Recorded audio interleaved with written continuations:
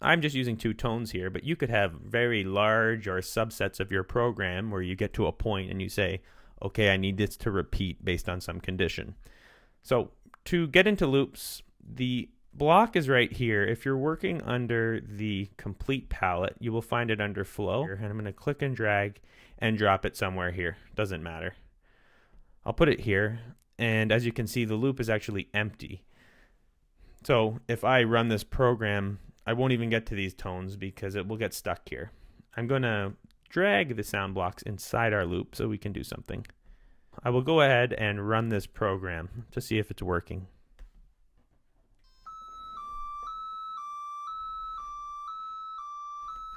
What if we want to do something a little more interesting? Perhaps we want to terminate this loop based on some sensor condition. So click on the drop-down box and select sensor. Now a bunch of settings pop up. First it wants to know, okay, what sensor do you want to use to control the loop? And in this case, I will leave it on touch sensor for now. And now I'm going to plug the touch sensor into port 2. It could be any port. I'm using port 2 right now. You need to select the port that this sensor is plugged into. And finally, the action is asking us, okay, what action will cause this loop to terminate? When I execute the program, it will jump into this loop, and every time it hits the end of the loop, it will check, is the button pressed? And if it has not been pressed, it will continue to loop. And when I press the button, it will terminate the loop. So let's run this and see how it goes. Okay, I'm going to press the button in 3, 2, 1, and it worked. So this is very interesting because if you think about it, we could have even a color sensor controlling a loop. Perhaps when the color sensor saw red, or when the sound sensor detected a clap. Aside from that, we can also control the loop based on time, which means we could put in the number of seconds we want it to run for. Below time, we have count, which tells us how many times the loop will iterate. Every time it hits the end and jumps back to the beginning, you can think of that as one iteration. So if I put the count to 2, this loop will just run twice. And the final method to control a loop is based on logic. If you select the logic tab, it will be asking for a true or false. And this is a value which you will manually wire into here, and I will leave that for another video.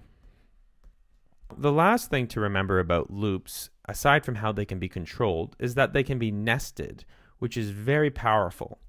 For example, nesting means you can drop a loop inside of another loop. Now, sound will be helpful here because we will be able to listen to what's going on. First, I'm going to drag a sound block inside this loop here. So our program will begin, jump inside the main loop. Then it will hit this sound block, play a tone for 0.5 seconds, play the next tone for 0.5 seconds. Then it will hit this interior loop, which we currently have as running forever, which we probably don't want because it will get stuck there. So I'm going to put the count to 2, which means when we get here, it will run this loop twice. And inside the loop, I have a new sound block, which I will put to tone, and I'll play a lower tone. So we'll be able to hear when we fall into that loop. After our 2 iterations of this loop, it will break out, hit our main loop, which will jump back to the beginning, and the process will repeat. So let's listen to what's going on here. I will run the program.